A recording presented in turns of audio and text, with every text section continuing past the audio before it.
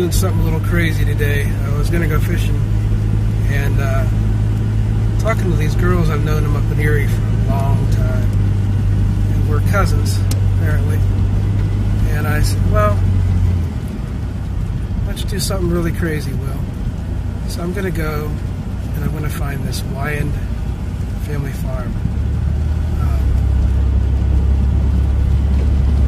Deep admiration for all 6 of these girls. I've known them a long time, so I'm a little nervous to go on someone's property and we get permission.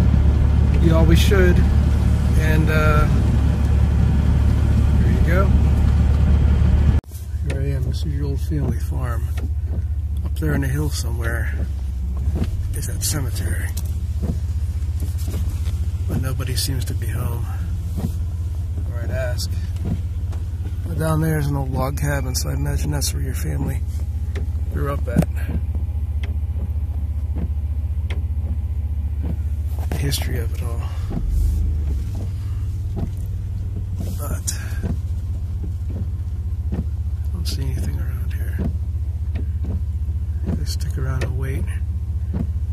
Or ask for permission. Well, Weyand girls, this is the cemetery where your ancestors buried. I can't believe I did this. I went and knocked on a guy's door, really nice guy, really beautiful house they have. He's like, oh, it's up to this field. And he says, we'll take the truck up, the 4-wheel drive. So we're driving up through the blackberry bushes that are almost higher in the truck. And we get here, and this is the cherry tree. And he's going to get a machete. I'm going to try to get pictures of this. If I can, fine. If I can't, well, this is going back to the 1700s here, and one of the stones is right there, in through the briars, right there. And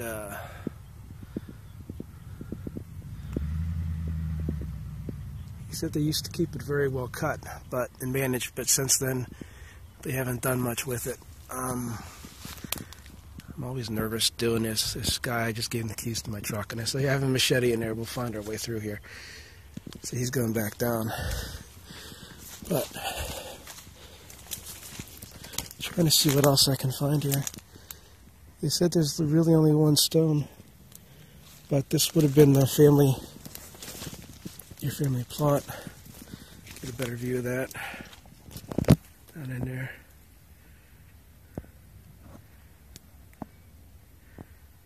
Sure hope you appreciate this, because I was expecting a cemetery like on a hill, like a real cemetery that's well maintained, and I never would have found this. It's amazing that somebody did. This is the old cherry tree they talk about. Oh.